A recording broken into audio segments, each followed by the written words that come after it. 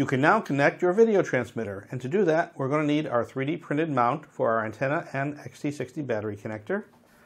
We're going to need our video transmitter, and we're going to need a lock nut, a lock washer, and a friction washer. If your video transmitter did not come with this, you can pick these 3 items up at any hardware store. You begin with your video transmitter. Take off the red protective cap. We won't be using that. Take the 3D printed mount with the battery connector facing outward and simply slide the video transmitter in there with the electronics facing upward.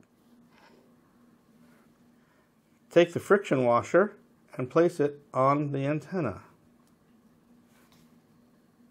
Take the lock washer and put that right on top of it. Then take your nut and place that on top of the antenna. It's handy to have a nut driver. Give it a tight down. Make sure that the electronics is facing upward when you tighten this down. And you may want to hold the antenna and the nut on the inside so it doesn't spin. Give it a nice tightening. Perfect, just like that.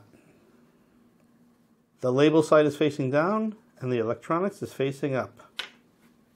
Now take your double-sided tape and put a piece of it on the bottom of the video transmitter. Just like that.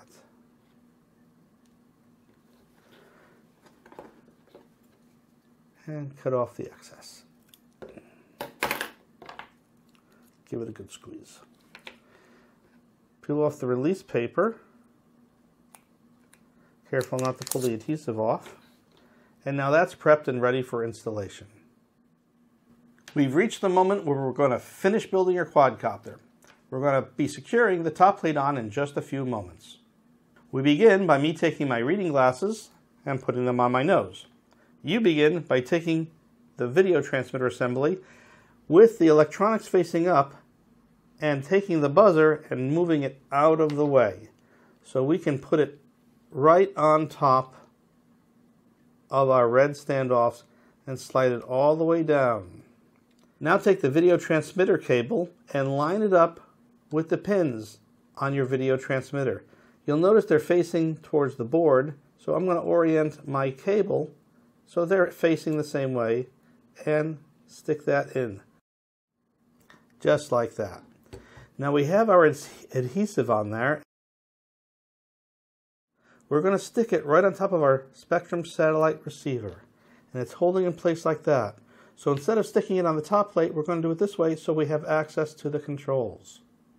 Now return your attention to the XT battery connector, and you'll notice the shape matches exactly that of the 3D printed mount. So slide the 3D printed mount up slightly until the XT battery connector can fit right inside there, flush at top. Push it all the way down, and if you need to, pull the wires inward so it fits just like that. It's okay to have a little slack of the power wires right there. We're going to tie that down later. I have something very important I want to stress. Your power lead gets a lot of tension, so it's a good idea to use a tie down to secure it so it doesn't get pulled out. We're going to do that now before we attach the top plate because it's much easier. These wires here for the LED and the power, we can just bind these together. And very simple, we have 2 holes here. One slit there and a hole here. And we're going to run this tie-on through both of them and secure it. I like to hide the knuckle of the tie-on by putting it on the inside. And to do that, I simply am going to take it over the power wires and through the hole in the bottom. And from there, I'm just going to go into the other hole, just like that.